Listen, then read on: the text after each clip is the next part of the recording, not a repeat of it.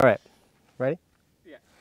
Here we are at our next oak for the class. I think this might be, well, we might get Quercus kellogii still, so this will be maybe our penultimate oak.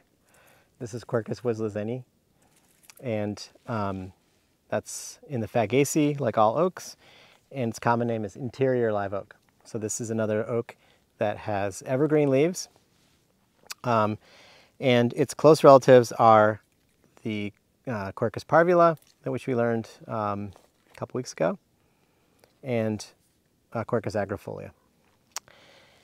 And it's in that group. And remember, those guys have evergreen leaves, and they're glossy on the underside. Okay. And so what's different about this guy is, just like parvula, it's got flat leaves generally that are mostly entire, and they come to a pointy tip.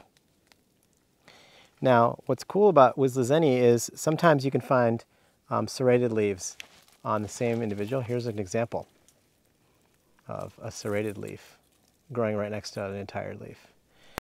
And those serrations, you know, of agrifolia, there's just more like spine-tipped leaf margins.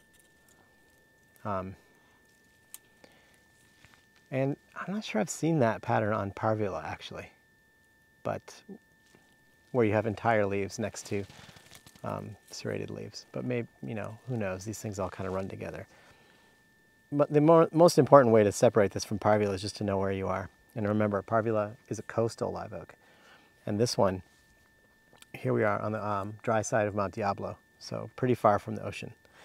And but this taxon is way more common in the foothills of the Sierras. So it's pretty rare here in the East Bay, actually. There's a few places you can find it around Mount Diablo and other places in the dry East Bay hills. Probably on the dry side of Mount Hamilton would be another place to look for it. But really, like if you go to, say, Sequoia National Park or you go to Yosemite, you're going to be in that elevational band at around 3,000 feet. This will be a very, very common oak in that habitat.